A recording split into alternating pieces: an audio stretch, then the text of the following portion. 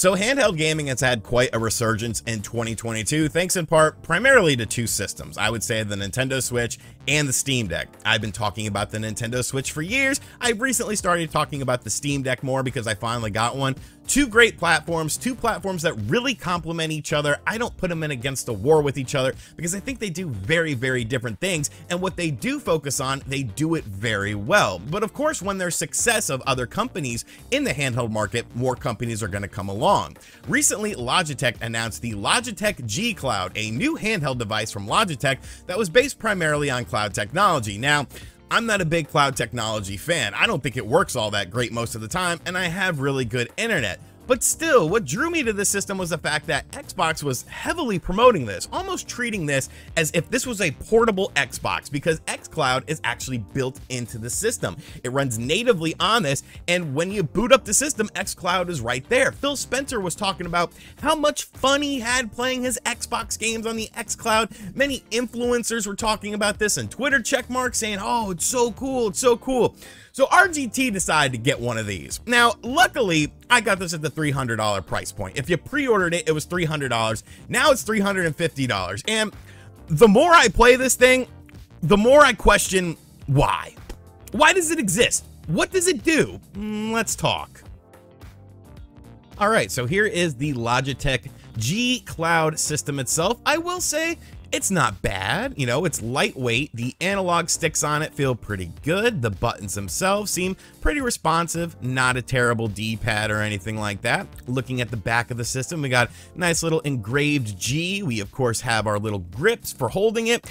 It's very lightweight too, so I think that's a big plus about this system as well. On the bottom here, you got a headphone jack, your charging slot as well. It's a USB-C, and then up top you have your volume buttons, your on-off button here. So everything seems okay. You also do have L and R triggers with 2 triggers, and that's where things get a little bit murky for me because I don't have the biggest hands in the world. I wear like a medium and gloves, but these buttons are very, very close together, and when you're trying to press the L2 trigger, you almost always hit the L1 trigger, and like my fingers aren't super fat, so will that play a role into this? Let's just see how it's going. Here's the system as we have it turned on. We're on the options menu. Just looking at some basic things you can adjust. You can of course have Bluetooth controllers set up to it, adjust different things to make the battery last longer. They do say that the battery can last up to 12 hours, and I'm sure on a minimal brightness setting it can, and maybe not doing very taxing things with the system, but I don't know how that would really play into reality. We're gonna turn the brightness up because you want to see how actual games run on this, and like I said, you have to remember, at its core, this is an Android tablet with a controller kind of built into the sides of it. So you have the Google Play Store and all of the variety of Google Play games. Now, I don't really play many mobile games unless I have a sponsor, then I will gladly play your mobile game. But I decided, you know what, I should probably check something out here. What's something I could think of off the top of my head? Oh, good old Sonic the Hedgehog 2, because they made the Sega Forever games where you could play them. I actually played Streets of Rage on my mobile device this way. So I thought, you know what, this will be cool. We'll check out the controller, we'll see how it works, we'll see how it feels with a game that I am familiar with. So let's go ahead and install this, and then all of a sudden we run into problems, and I don't know why, because when I played this on my phone, the Streets of Rage version, it was fine. But every time I try to play this, I'm playing the free version of the game, I literally can't do anything. They put up an advertisement. Okay, I get that. That's the whole point of the free-to-play version, is that they're advertisements. Let's skip the advertisement and play the game. So, okay, jumping back into it, and no, we're not. We need more ads, so let's continue. Oh no, you're getting another ad. So I never got to play this, and I was a little bit disappointed. But maybe Nintendo will come through with Mario Kart Tour, because that's a game that's available on Google Play, and yeah, there's no tape mode with this, so I wasn't able to play that either. Screw that though, I'm here for the xCloud stuff. This is what's supposed to be good, this is what's supposed to be the driving force, and I will say Need for Speed Heat isn't bad on the xCloud service. You log in just like you would on any sort of device, and Need for Speed Heat is a fun game. You know, it's a game that a lot of people seem to have forgotten about within the Need for Speed franchise, but it seems to be running okay. The whole thing with cloud-based gaming is you never know if it's going to really run good or not. I've done a ton of cloud-based stuff on my Xbox. I like to use it when I'm playing or when I'm on the treadmill kind of just running, and I like to play some games while I'm on the treadmill, and sometimes it runs great, and then sometimes it doesn't run great. I don't really know what sort of constitutes whether it's going to run great or not, but usually the Xbox runs pretty solid. I've done PS3 games via the PS5 system now with the PlayStation Extra tiers, and you can stream those games. I've actually streamed those in my basement, and they seem to work fine, but it seems like at least half the time I use the Logitech G Cloud, I'm not getting a great experience with this. We're going to check out some Halo Infinite multiplayer here, and I mean, it's okay. It's nothing great. It doesn't seem like it's being optimized running on this device or anything. It just seems all right. You're still going to have your artifacting. You're still going to have your slowdown. And there's definitely a lag with the controls when you play cloud games. And I know you're saying, well, this is a competitive multiplayer shooter. I don't care. This is a game that's on the Xbox system. This is a game that's on Xbox Game Pass. I think a lot of people would like to play Halo on the go. But then I start to have problems with the actual design of the system itself, because those analog sticks, I don't know, the more I play with them, the more I don't really care for them. The more I find little problems and little inconsistencies with just the movement. And that could just be based on xCloud itself, you know, not running at optimized, you know, features and settings and speeds and whatnot. But still, like, I just felt like I wasn't fully in control of my character. I'm not great at Halo, but I'm certainly not like the worst player in the world.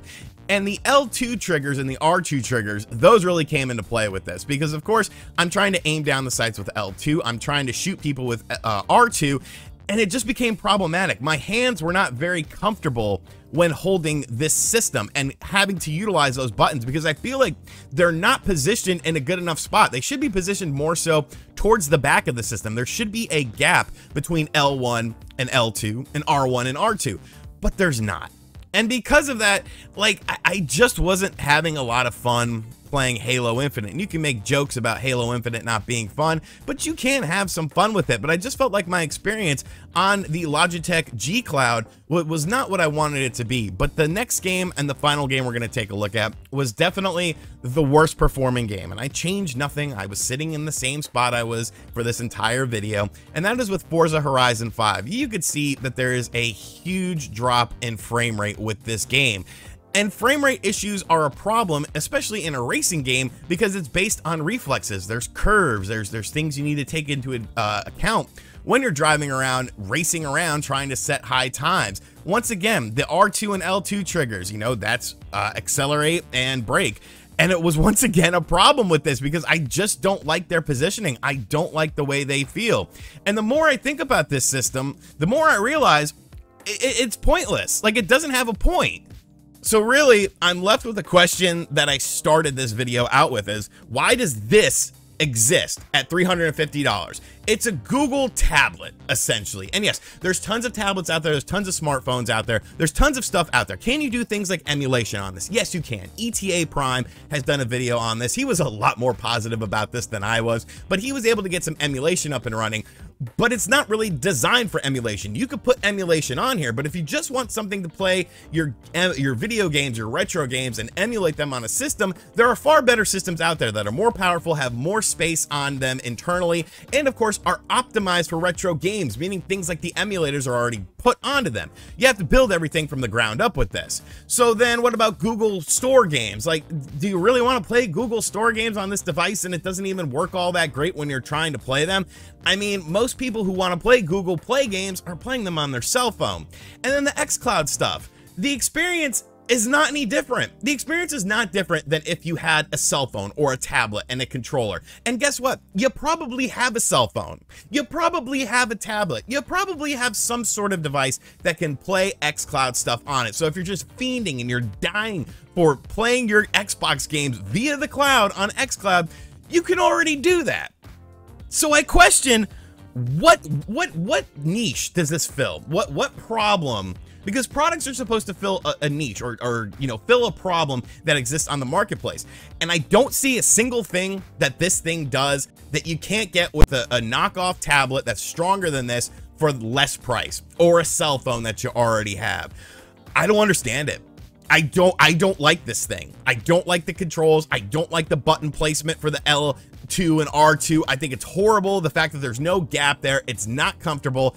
This is a pointless device, and I don't know what I'm going to do with it. I'll probably just sit it in my collection and hope that it completely bombs so that one day it's rare and I could sell it maybe, but it's pointless, man. If you want to do this stuff, buy a Steam Deck. You can get a Steam Deck for $400. Yes, it only has 64 gigs of memory, but you could buy a micro SD card, or you probably have one laying around, and you could do so much more with the Steam Deck. Buy a Nintendo Switch. You actually play Nintendo games on there, and they run natively on there. Just avoid the cloud stuff. If you want to play emulators, buy an emulation device. They're a dime a dozen, and they're not as expensive as this is. So, Logitech G Cloud, I don't understand who it's for, but you know what? It's not for me. But if you are just really interested in checking it out, I guess you could pick it up and waste your $350 for some ungodly reason. So yes, those are my thoughts on the Logitech G Cloud. I hate this thing. I don't like it. It serves no purpose for me, and I'll probably never touch it again.